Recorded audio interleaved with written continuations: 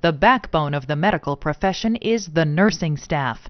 The college-level courses that prepare student nurses for their career are taught by post-secondary nursing instructors and teachers.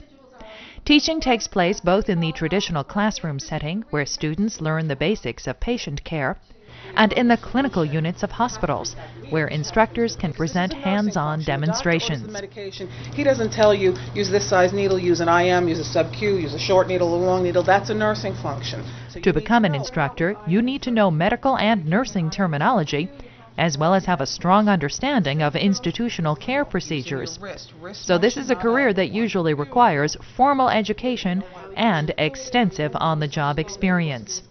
A bachelor's degree is a prerequisite for admission into the graduate nursing programs needed for research or teaching positions. Some instructors teach full-time. Others do research in addition to their teaching duties. In either case, good communication skills are a must.